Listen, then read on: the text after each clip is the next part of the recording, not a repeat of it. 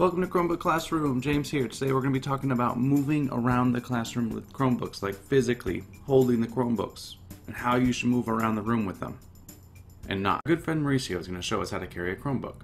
Here he's carrying a Chromebook like a dog begging for a treat. That is not how you carry a Chromebook. Now the way he's carrying it here will more likely get him to the principal's office rather than his desk.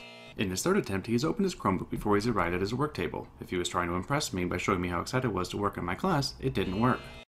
Thankfully, it looks like the fourth time was a charm, because here, Mauricio firmly has two hands underneath the Chromebook with his thumbs on top and ready to move about the classroom. Nice work, Mauricio.